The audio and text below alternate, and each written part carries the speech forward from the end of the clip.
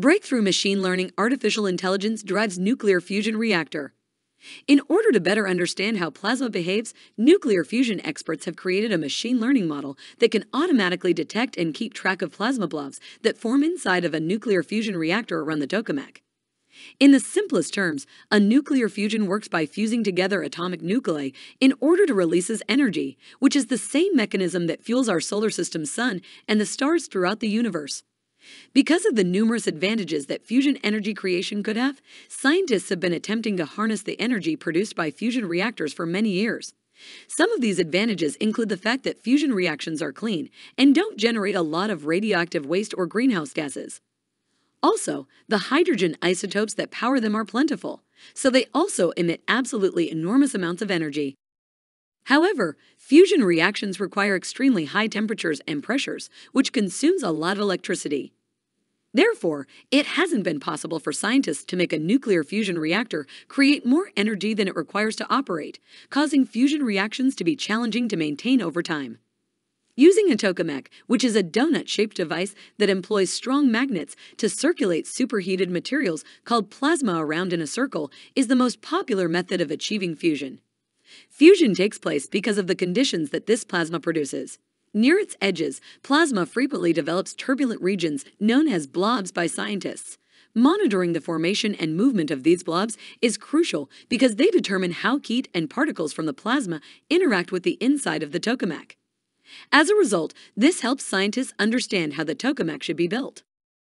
To protect the reactor and to make sure that the plasma reaction remains hot and stable, the plasma should be kept away from the reactor walls. In areas where major plasma wall interaction needs to be minimized, plasma blobs can convey significant volumes of particles and heat away from the main plasma.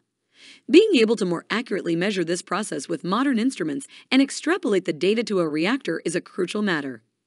Humans are unable to keep track of each plasma blob separately due to the fact that thousands of them form every second, so until now, scientists have worked around this by using averages. Plasma physics researchers have now created a machine learning AI that examines video recordings of tokamak reactions to identify and investigate certain blobs. Comparatively speaking, this gives a much more thorough view compared to using averages. In some circumstances, the machine learning model could accurately recognize blobs more than 80% of the time. Recent advances in nuclear fusion research include the prediction of plasma disruption in tokamaks, plasma diagnosis using spectroscopy and tomography, and turbulence tracking, all of which employ machine learning and artificial intelligence. Brand new AI supercomputer has over 13.5 million processor cores. The recently unveiled Andromeda supercomputer has more than 13.5 million processor cores and is designed to perform artificial intelligence applications, built by chip firm Cerebras Systems Incorporated. When running machine learning artificial intelligence applications, Andromeda can deliver performance greater than 1 exaflop of computing power, meaning over 1,000,000 trillion calculations executed every second. Due to its performance, Andromeda is a good candidate for training large language models, which are sophisticated neural networks capable of carrying out tasks like interpreting text and creating software code, like GPT-3 from OpenAI. Cerebras Systems is situated in California and is supported by more than $720 million of venture capital, with its primary item for sale being a processor dubbed the WSE2, which is a neuromorphic chip made exclusively to run artificial intelligence applications. The Andromeda AI supercomputer has 16 of the WSE2 neuromorphic chips made by Cerebras, with each chip having over 2.6 trillion transistors, or around 2.5 trillion more transistors than the majority of cutting-edge GPUs currently available, like the NVIDIA RTX 4090. The neuromorphic chip is marketed by the startup as the fastest AI processor in the world, using a wafer-scale architecture, as described by Cerebras Systems. Wafers, which are silicon disks, are used to make computer processors. A wafer is divided into numerous rectangular pieces during the chip-making process, with each piece then being transformed into a different processor. With its neuromorphic computing chip, Cerebras Systems has adopted a different strategy. Rather than dividing the wafer into numerous small processors, the startup makes it into a single large processor that has trillions of transistors. The WSE2 is offered by Cerebras Systems as a component of the CS2 data center appliance, along with networking hardware, cooling equipment, and other supporting hardware elements included to facilitate the chip's utilization. The 16 CS2 appliances that make up the supercomputer are connected together in a cluster, including a total of 18,176 processors from the AMD Ryzen series. Researchers will have access to greater computing power thanks to the combination of the Cerebra's Andromeda AI supercomputer and a data pre-processing pipeline driven by AMD EPYC-powered servers. This will enable faster and more sophisticated artificial intelligence capabilities, with near-perfect linear scaling as a feature being supported by the supercomputer. Because of this, it is much more efficient in its operations in comparison to other types of data center infrastructure used to run artificial intelligence applications. Large language models and other sophisticated AI applications are frequently too complex to execute on a single processor. They must therefore be distributed among several devices, which are typically GPUs. To guarantee precise calculations, those GPUs must coordinate their efforts.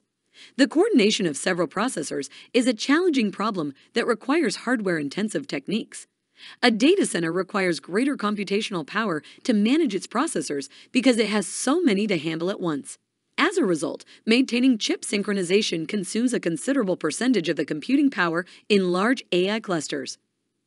The Andromeda supercomputer's 16 WSE2 chips can be coordinated using considerably less hardware resources than a traditional AI cluster that usually has several thousand GPUs.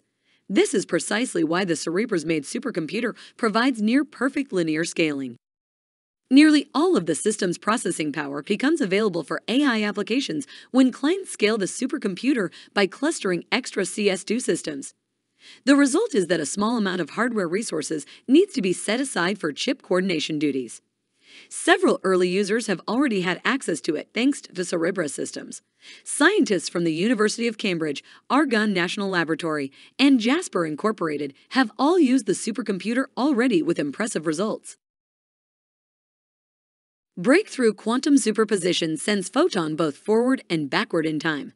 A seemingly counterintuitive aspect of the quantum world is that it's possible to put a photon, which is a particle of light, in a superposition of states moving both forward and backward in time, and has already been put to the test by two different research groups.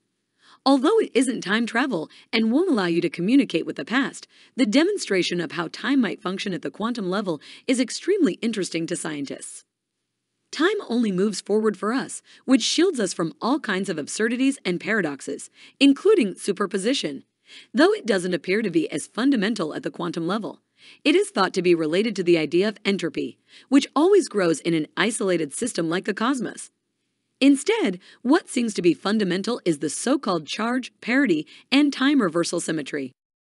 In a superposition of states, photons may exist in the present and past, according to a recent study. A quantum phenomenon known as superposition occurs when a particle is simultaneously in many states, but the quantum particle does not enter either of them until it's measured. In an experiment, a photon was placed on a superposition of processes as it passed through a crystal. Since photons have no charge, altering their parity causes them to move in 3 dimensions in a manner similar to that of a photon going back in time, which is known as a quantum time flip. This may enable some interesting applications in quantum computers, especially when it comes to logical operations, which are the crucial architecture of computer processes. This ability to utilize quantum time flips could enable increased performances and the switching of inputs and outputs.